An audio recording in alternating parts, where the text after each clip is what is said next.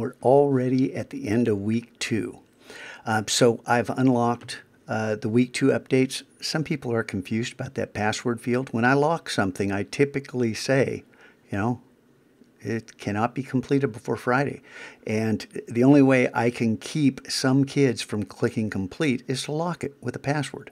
So that's why that happens on some quests. If you haven't watched this, what's wrong with you? Come on, stay on top of things, okay?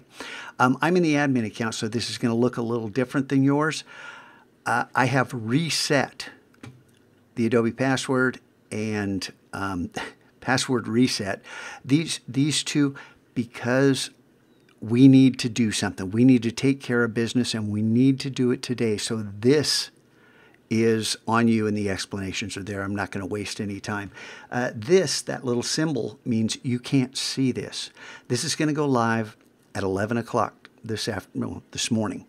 And our latest system update will happen. And this is different than this.